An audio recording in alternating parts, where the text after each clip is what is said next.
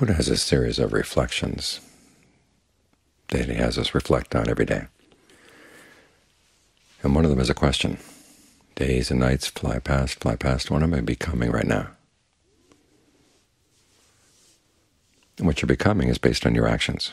What are you doing right now? And what kind of person are you becoming as a result? One of the advantages of meditating is that you become a meditator. The meditator has skills that other people don't have. And you always want to keep that in mind,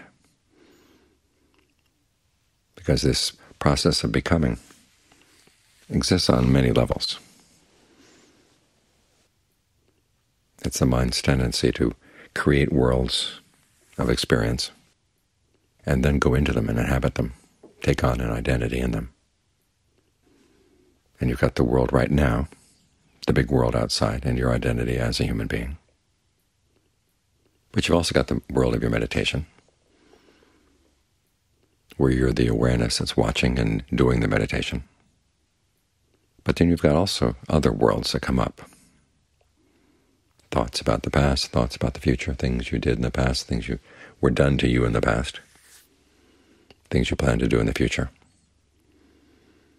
And it's very easy to go into them as well. In fact, this is what we do as we fall asleep. It's so easy that this is why we dream. You're drifting off, and all of a sudden you're in another world. And you could be a very different person in that world. You could do things that you would never ordinarily do. I had a dream one time when I murdered somebody. I wouldn't ordinarily murder people, but in the dream world anything is possible.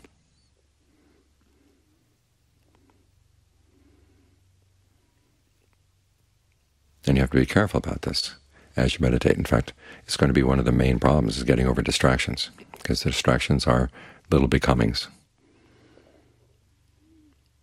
You're sitting here with the breath, and all of a sudden you're off someplace else. Some of the time with a different identity.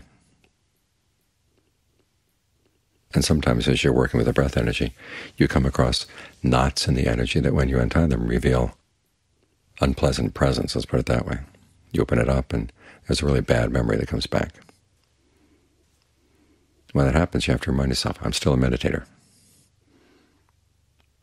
I was somebody else back in the time of that bad memory, but now I'm a meditator.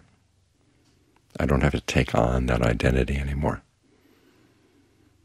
The Buddha's approach is very different from some psychotherapists. They say you've got to enter into the emotion, feel it fully before you can get past it. What you're often doing, though, at that point is just reinforcing old habits. You won't have the mindfulness and the alertness to realize that's not me anymore. This is where we develop that observer, the one who watches the meditation. That's a lot of what the alertness is about. You watch what's going on, and you don't go into it. If you're going to go into anything, you go into the breath.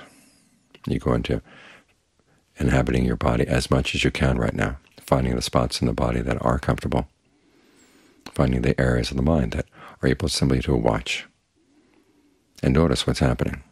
It's not totally passive. In fact, this role of the observer in the mind is more than just passive observing. You step back and you try to be able to access whatever wisdom you need in order to pull yourself out of those bad memories, because they're pretty sticky. They have lots of hooks.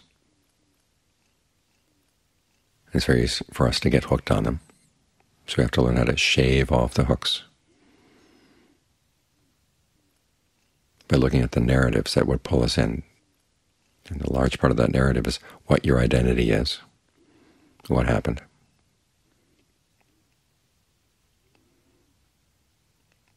And so you have to place question marks in that narrative. You're not there anymore. You're someplace else. You're someone else. The memory is lodged there. And you have to ask yourself, when you go into it, what's the allure of getting into that identity again? And then, of course, what are the drawbacks? And then think about the allure of being a meditator. someone who can handle things like this and is not blown away. So that requires skills, because so many of our identities depend on our skills. If you learn how to play the piano well, you're a pianist. You learn how to do carpentry well, you're a carpenter. And there are certain attitudes that go along with those skills. The attitude of a meditator is that whatever comes up in the mind, I don't have to go there. I don't have to identify with that.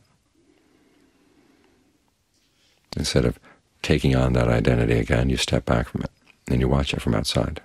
And then you watch for the part of the mind that wants to go in. That's the part you're looking out for. That's when you see the allure. And you ask yourself, why would I want to take that on again? And often the mind will not give a reason at all, just try to find a time to go. But you have to be insistent. So you step back and try to take on this identity as the observer, and also develop some of the wisdom that goes with the observer. I was mentioning this afternoon that the Buddha's teachings on karma can really be helpful in areas like this.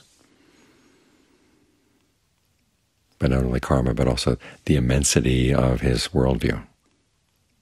I mean, vast amounts of time, vast amounts of space. He never took us down on whether the world is infinite or not, eternal or not, but it's long enough and it's big enough that it just might as well be. In the sense that you begin to realize that injustices have been going back and forth, injuries have been going back and forth. If you take on just one identity as the victim in a particular storyline, it's really confining. But if you take on the longer view that you've taken on many identities, there have been times when you've been the victim, there have been times when you've been the oppressor.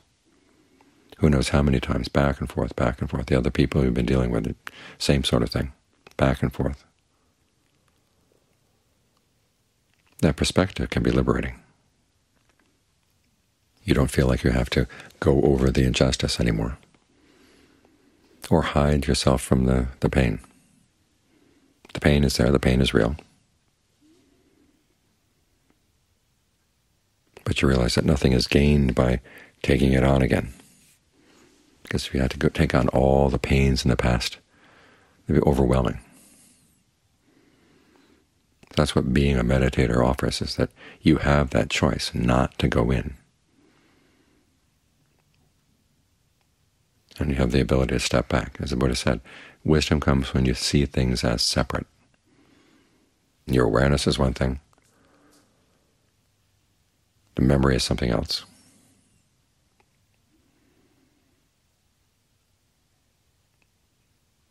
So we create a place in the body where you can take a stance. We try to create this new identity in the mind where you can also take a stance. We can have lots of compassion and wisdom as you deal with these things, compassion for everybody involved. This is one of the reasons why the Buddha has compassion as one of the Brahma Viharas. It's meant to be made universal, so that everybody in a particular story can get a dose of compassion.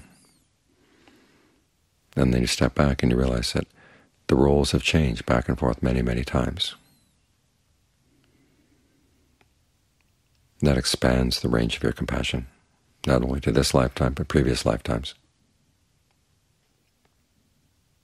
It makes it a lot easier to live with these things, because there's a part of the mind that really does not want to even think about these things, wants to hide them. The observer, however, is able to watch them but not go into them, but not blot them out.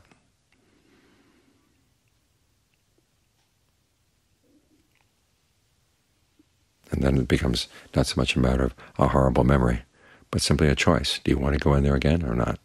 You don't have to. You realize it would be a waste of time. And that relaxes a lot of the tightness and tension around these things. not only the breath, but also the right attitude, coming from reflection on karma, reflection on the Brahma-viharas.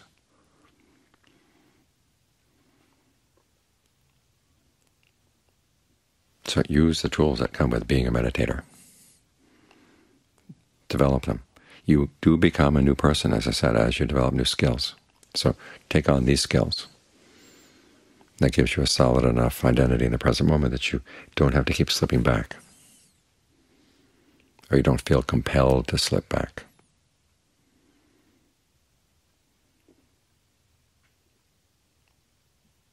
Then you realize that holding on to a lot of these things really is a burden.